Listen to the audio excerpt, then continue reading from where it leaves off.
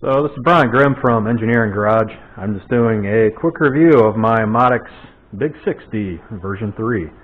So I picked this up about July of last year, so in the middle of all the fun of 2020. And I kind of came across this just because I was looking for something with a very big build size. And everything that price-wise I compared to, this thing blew it out of the water.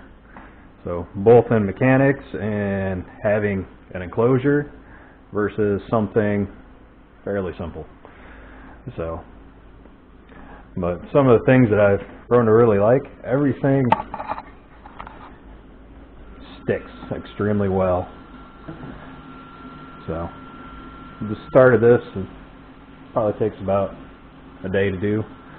So, and being I'm sitting here in my garage, it's going to get cold since it is January. But some of the items that I did like compared to a lot of other items, or a lot of other printers, everything's got high wind rails on both the XY, and you could upgrade to the Z, but I decided not to on this build. So we have the high wind rails that help guide the XY, and optionally Z. Right now it's just some guide rods, but you have one in all four corners, along with 4 Z motors. I don't know if you can see that way down there, but they are gear reduction or reduced.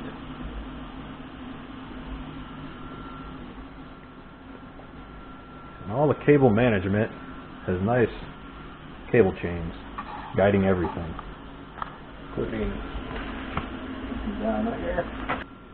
So some of the other things I like, the big aluminum 6mm thick build plates from Alcoa, so here in the States. We got an E3D volcano hot end running a 0.6mm nozzle. Oh, by the way, this is some atomic filament, neon green UV reactive PET G. So let's see how this turns out. So far I've had very good success with their filament. So one of the cool things is it's got a duet board on built in, so we get a nice 6-inch touch screen. So you don't need a little tiny finger to do this, which makes it really nice. And also built-in Wi-Fi. So come right over to your computer and see everything. You can stop it, pause it, do everything that you need to. So I'm building this printer. Modix gives you very detailed instructions, along with configuration firmware files. Access to everything is right through Modix themselves. So there's no trying to hop around 30-party websites to try to find everything. And then they also give you links to upgrade parts and also buy direct for your PEI sheet, and also a lot of your replacement parts. Now, some of the lessons I learned when building this: follow these instructions to the T. Otherwise, you're going to have to go back and disassemble some stuff. Another thing, make sure you tighten all your bolts, because I was having a Z issue along with an X, and I realized I had a couple bolts a little loose.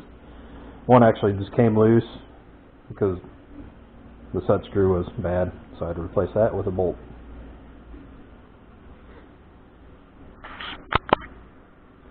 Overall, this thing's been really flawless over the last 6 months. Haven't had any issues besides myself trying to run it and keep it going. I did run into one issue though right at the end of last month. I had my blower fan here quit on me mid-print.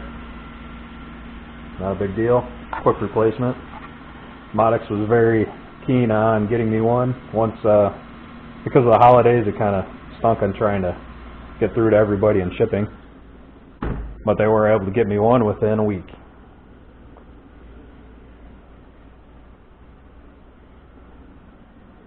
Well, this was a pretty quick and rough review, and hopefully everybody likes it.